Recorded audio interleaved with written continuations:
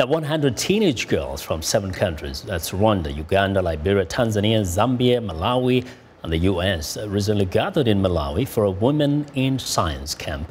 Lameck Masina has more from the Malawi University of Science and Technology in Southern Malawi. Experts from the Intel Corporation and Google teach the girls to develop mobile phone apps. It's one of several lessons offered at this 2-week camp. The hope is that these teens will go on to pursue studies and careers in science, technology, engineering, arts and maths, also known as STEM fields. We want every girl that participates in this camp to walk away with the knowledge and the confidence that if they want to develop computer applications, then they absolutely can. And we're giving them the building blocks and access to start doing that.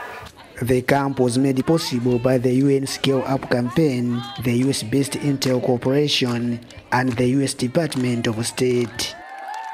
Those fields everywhere, in my country, the United States, here in Malawi, and in many countries around the world, those fields tend to be dominated by men. It's time for that to change. Role models were invited to share their experiences with the campers.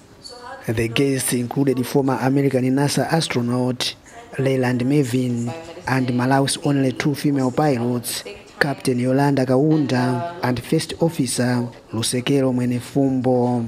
I was undermined as a girl, that I probably couldn't do the job, or I couldn't do it as good as a man.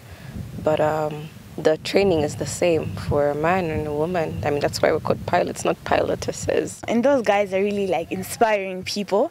And I learned that all of them, what they're doing very important things. And they're in like male-dominated fields, and that they actually made it possible. What I learned is like, even if I want to be like in the STEM field, so I need to work hard for it, and I will achieve it even if I'm a girl. Organizers say more is expected from the girls after the camp. These girls are going to go home and change their communities. They're going to bring this knowledge back to their schools. They're going to start Girl Up clubs, and they're going to be the leaders in science, technology, engineering, arts, and math. STEM camps have also been held in Rwanda and Peru since 2015. In all, about 300 teenage girls have participated. Lameck Masina for VOA News, Cholo, Malawi.